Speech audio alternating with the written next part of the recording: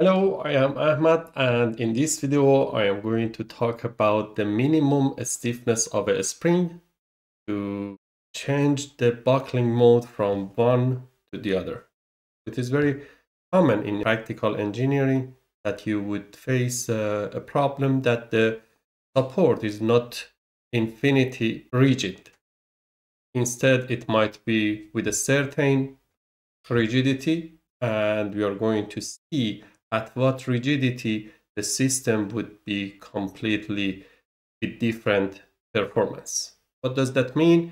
Assume that we have a single beam and it is supported from the bottom as a hinge, and there is nothing on the top. If you put a load, so it is completely unstable. But if you have a tiny spring here, there might be some rigidity from the spring. Now, if the spring is very loose, still it can drop. But if you increase the stiffness of the spring, gradually it will survive and it will start to resist, and the bending stiffness of the element would work to resist with the sufficient value.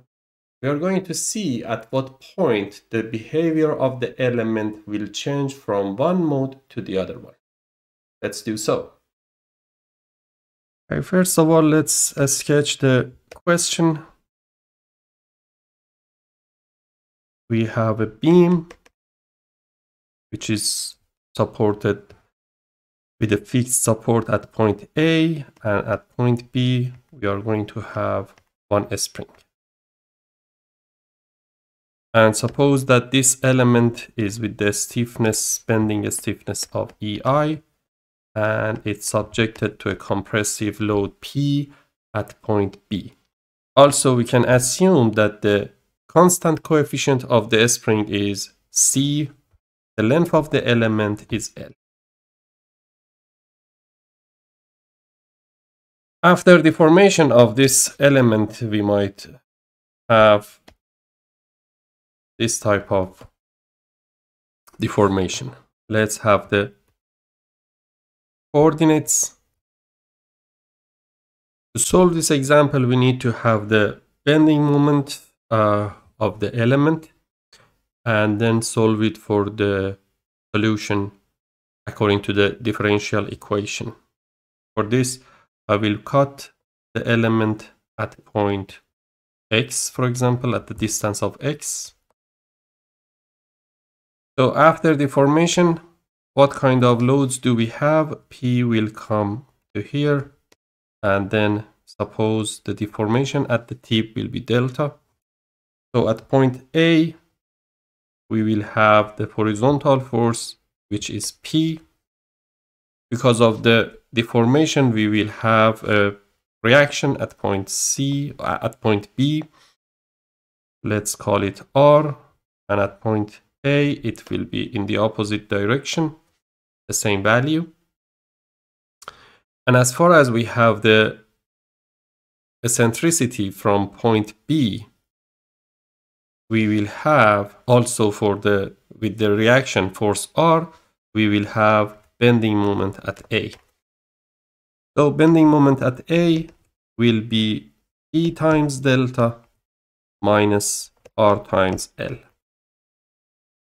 So when we cut from the distance of X, we will put these E delta minus RL, the reaction force in vertical direction R, and also the horizontal reaction at point A. Also, we sketch the deformation and distance from the horizontal line or undeformed shape is called Y. Internal bending moment will be in the direction that we know that the top of the element will be in tension and the bottom will be in compression. So we write M at point X in this direction. So mx will be minus p times y plus rx plus p delta minus rl. And if we look at the bending moment direction and also the direction of y, so here is x, this is y, and this is bending moment. So bending moment curvature and y are in the same direction. As a result, m is written as ei, second derivative of y. So substituting on the equation of m, it will be ei, second derivative of y, plus py will be rx plus p delta minus rl. I divide the entire equation by ei, so it will be second derivative of y plus p over ei times y equals to r over ei x plus p over ei delta minus r over ei l. Now I assume that p over ei is lambda power by 2. Then the equation will be second derivative of y plus lambda 2y equals to r over ei x plus lambda 2 delta minus r over ei l. The solution for this differential equation can be written as a sinus lambda x plus b cosinus lambda x plus r over lambda 2 ei times x plus delta minus r over lambda 2 ei l. What kind of boundary conditions do we have at point A? Deformation is 0 as well as the rotation, and at point B deformation is delta. So I will write down the boundary conditions. Y at 0 is 0, y prime at 0 is 0, and y at L is delta. So to find out the slope of the beam, I can make the first derivative of deformation function. Y prime will be a lambda cosinus lambda x minus b lambda sinus lambda x plus r over lambda 2 ei, and the rest are constants, so it can be 0. Now I substitute x as 0 in the first equation, so 0 will be b plus delta minus r over lambda 2 eil equals to 0. In the second one, it will be a lambda, 0 equals to plus r over lambda 2 ei, and from third one, it will be a sinus lambda l plus b cosinus lambda l plus r over lambda 2 eil plus delta minus r over lambda 2 eil equals to delta. Now, coming back to the question, at point B, we have the deformation of delta, and the reaction at a spring is due to that delta. So these are a proportion of each other. R is the constant of the spring times the elongation or shortening of the spring, which here is delta. So R is C times delta.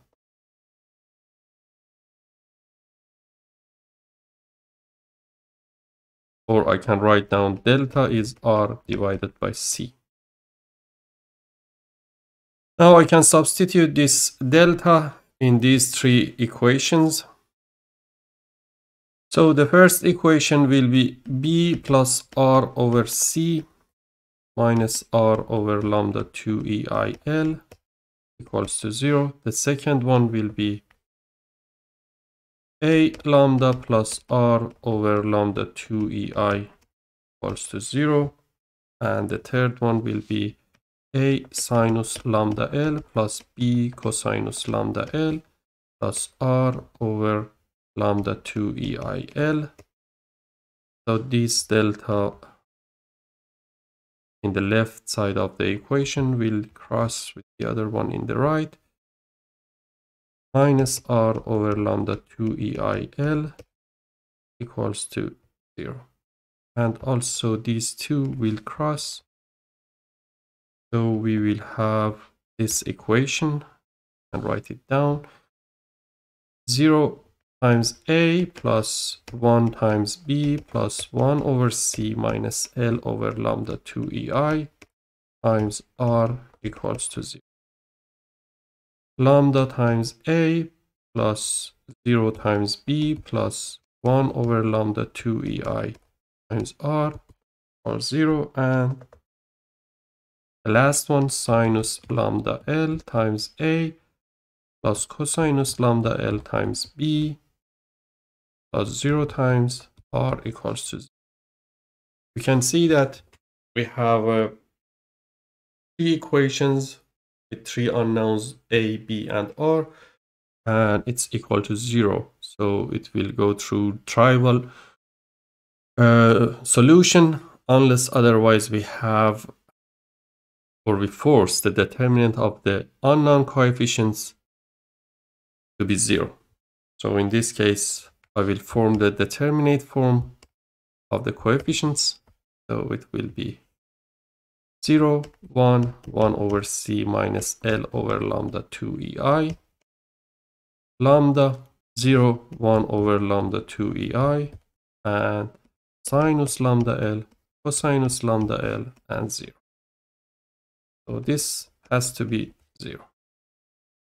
By expanding the determinate, we will see the equation. So it will be 0, then minus 1 times lambda times 0 minus sinus lambda L divided by lambda 2EI plus 1 over C minus 1 over lambda 2EI times lambda times cosinus lambda L minus 0 sinus lambda L.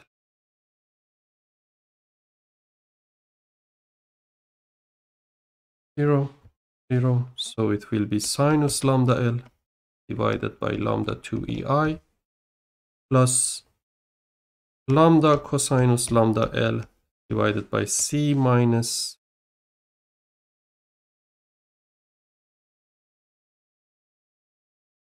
is L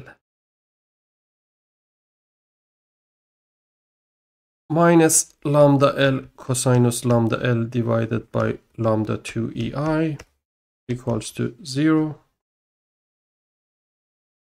And here I can write down sinus lambda L minus lambda L cosinus lambda L divided by EI lambda 2 or lambda 2EI equals to minus lambda cosinus lambda L divided by C.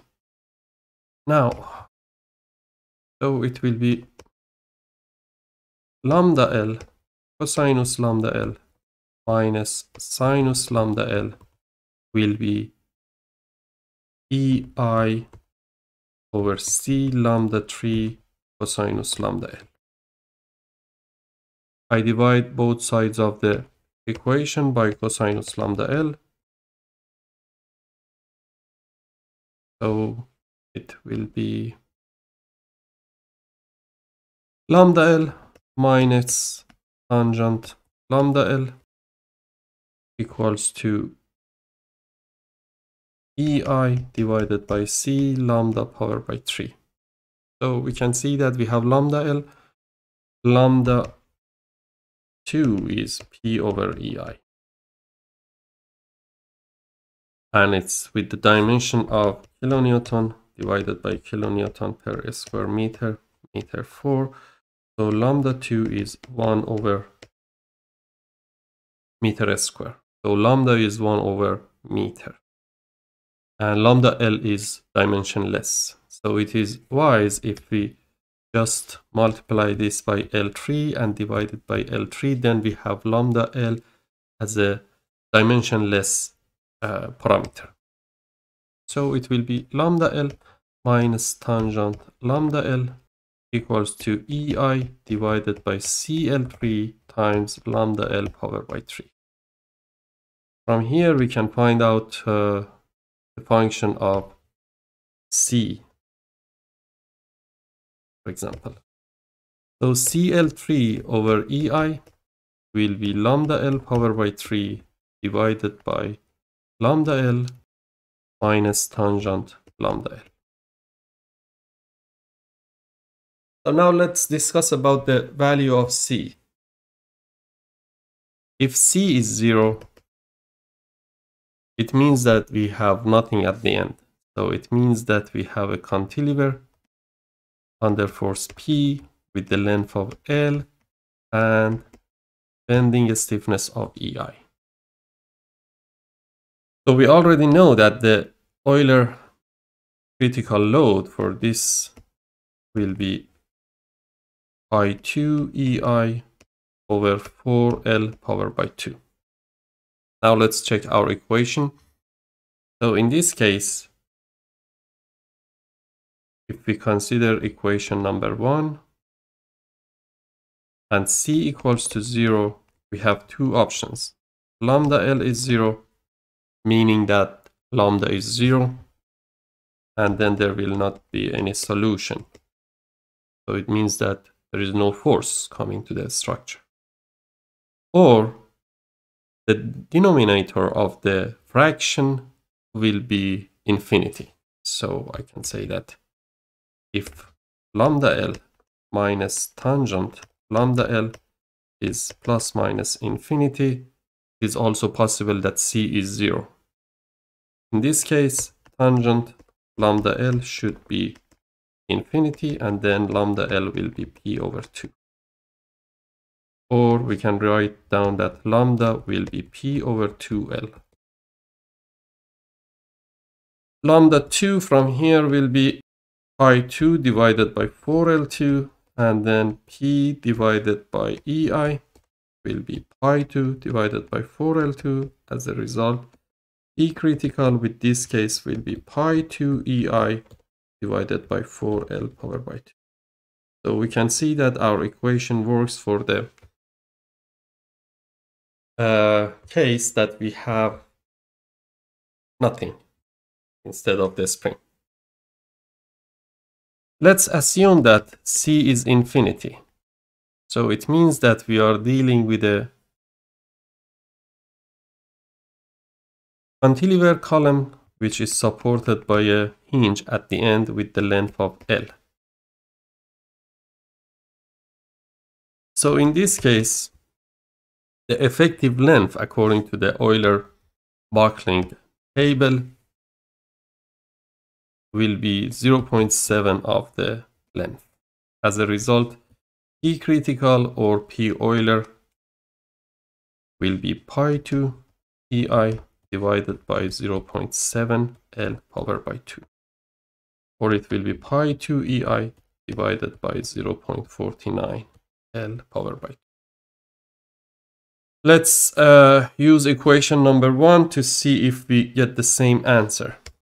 From equation number 1, if C is infinity, it means that the denominator should be 0, or lambda L should be infinity. So lambda L minus tangent lambda L equals to 0. Then we can solve this for lambda. Let's use MathCat.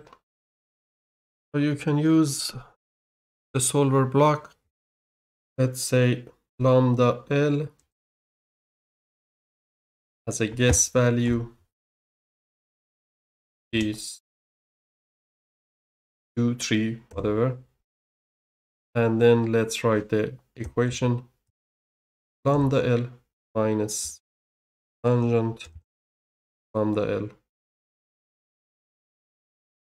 equals to 0.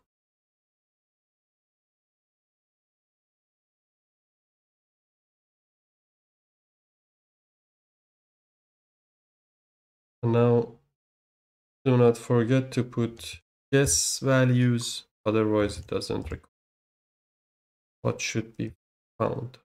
Find lambda L. 4.493. So lambda L will be 4.493. As a result, lambda will be 4.493 divided by L. Or I can say that lambda 2 will be 4.493 powered by 2 divided by L square, and P Euler or P critical divided by EI is 4.493 powered by 2 will be 20.187 EI over L square. The format of the buckling load is usually come with pi powered by 2. So then PE will be pi 2 EI divided by pi 2 divided by 20.187 square. So pi 2 divided by this answer will be 0.49, which is the same as what we expected. So 0.7 L powered by 2. It means that if C is 0, we got the same answer with the Euler buckling load, and if C is infinity, we got the next buckling load or next buckling mode. Now we are looking for a value of C of which this equation would valid. Now we are looking for the point that the buckling mode is changed. We know that from C equals to 0, it means that there is no spring. And when C approaches infinity, it means that we have a rigid support. So we can sketch both cases. In the first case,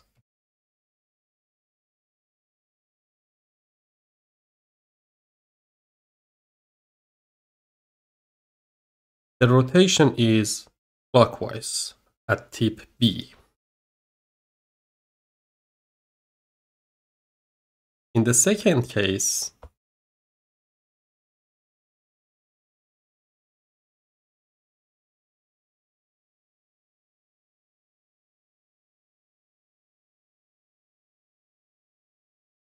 the rotation is counterclockwise.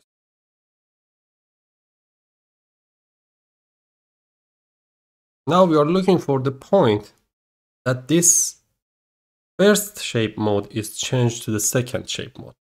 In other words, we are looking for the point or for a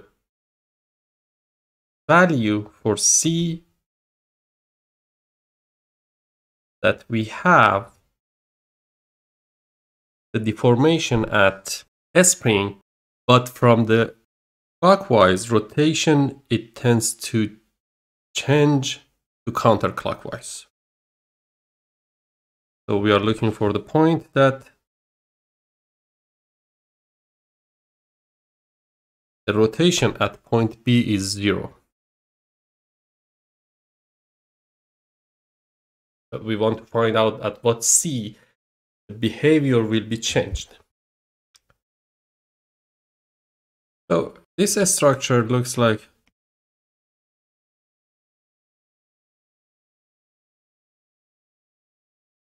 a beam which at one end is rigid and at the other end is free in translation, but it is fixed in rotation. So in this case,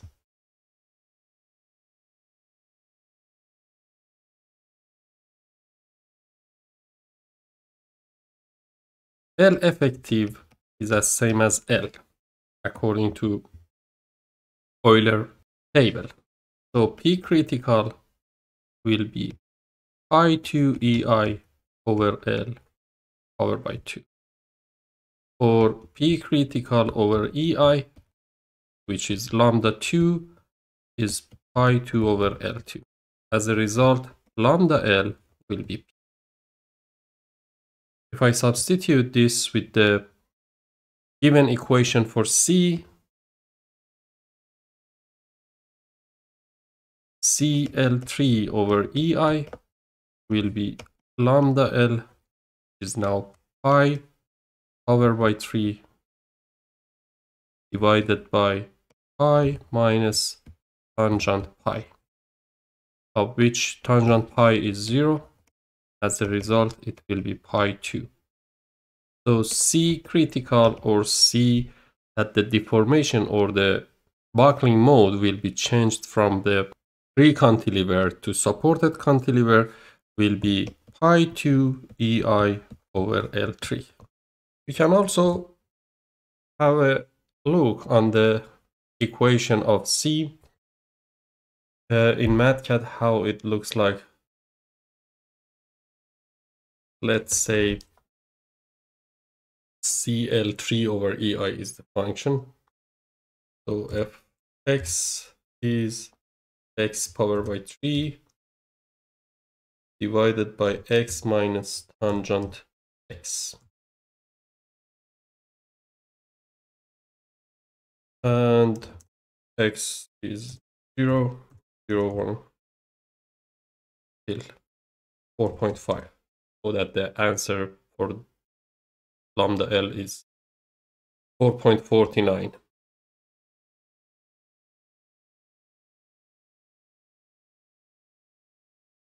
X and fx, limit from the left is 0 and from the right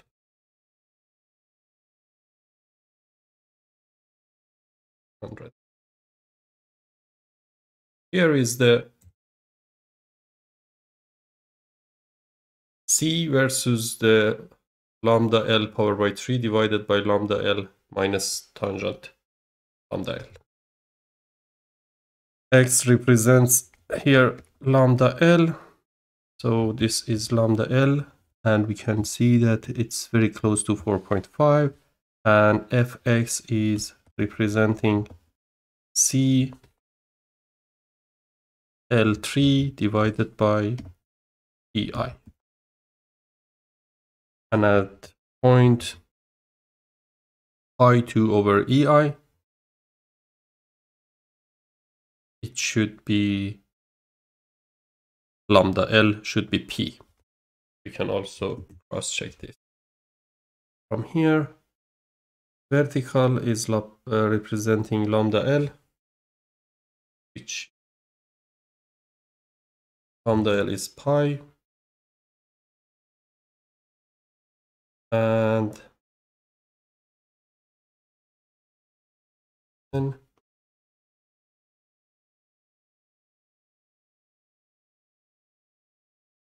the other one is going to be pi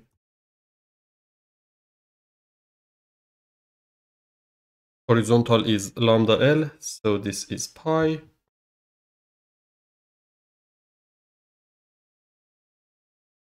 and this should be pi powered by.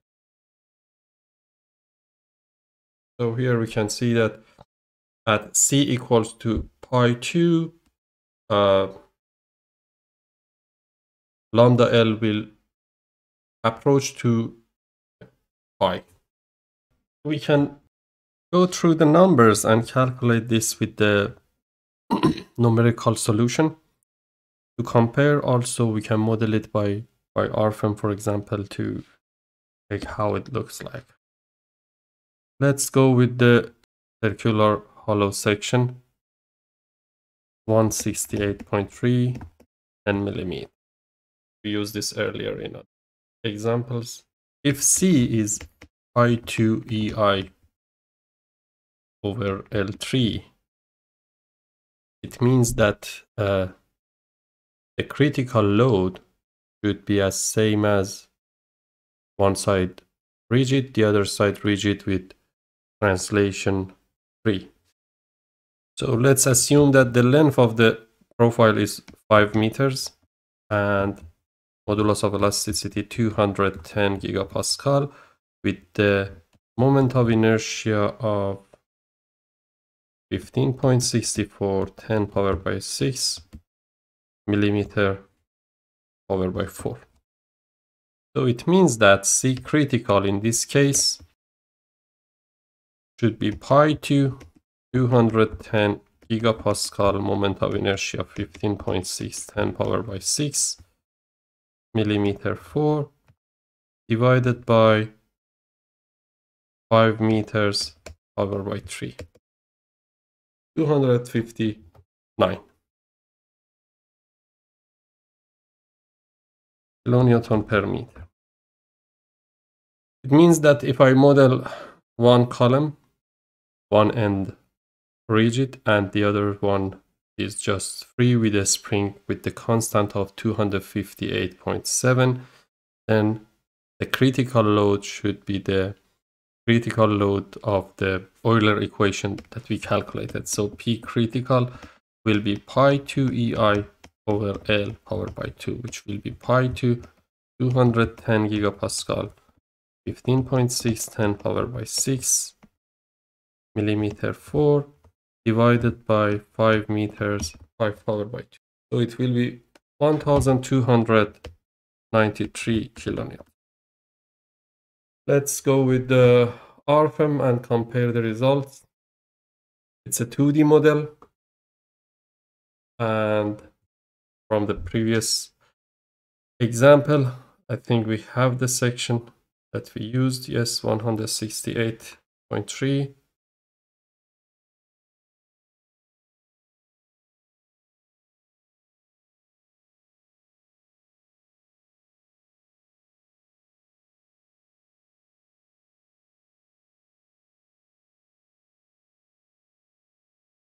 The bottom is fixed.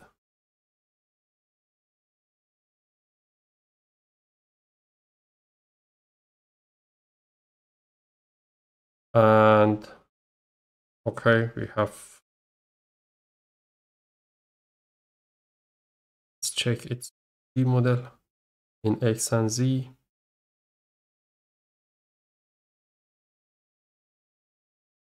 And we can put one load, let's say 500.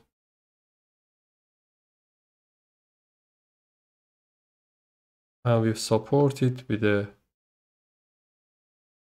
spring in X direction.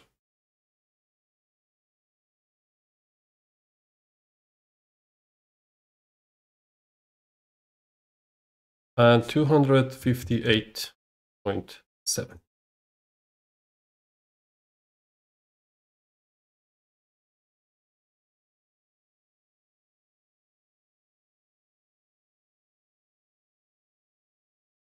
And we can solve it for the given load according to our calculation.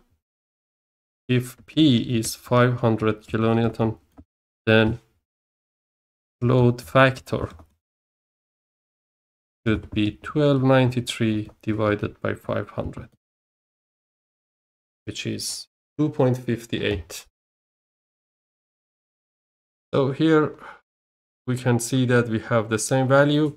So it means that if C is less than this 258, then it is a loose spring. The spring is not working effectively. If it is more than that value, then it starts to work. So 258 shows that we are correct.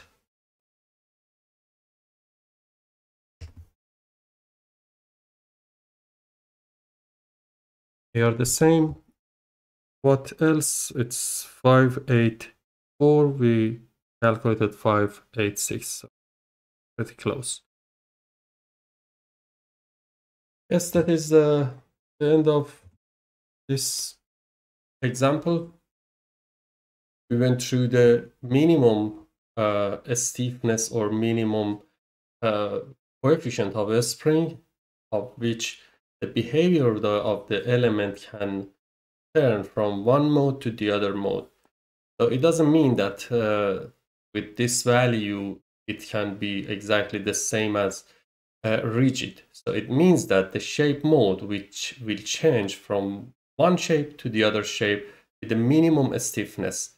So if you solve it, or if you further model it by different values of C on FEM software like RFEM, you will see that never it will be 0, because it is always a deformation at point B. But you can see that the behavior will change. First it's like cosinus, and then it is turning to be a more close to rigid one. So the tip rotation will change from clockwise to counterclockwise with this C critical value. That's all, and I hope you enjoyed. See you in the next video. Thank you. Bye.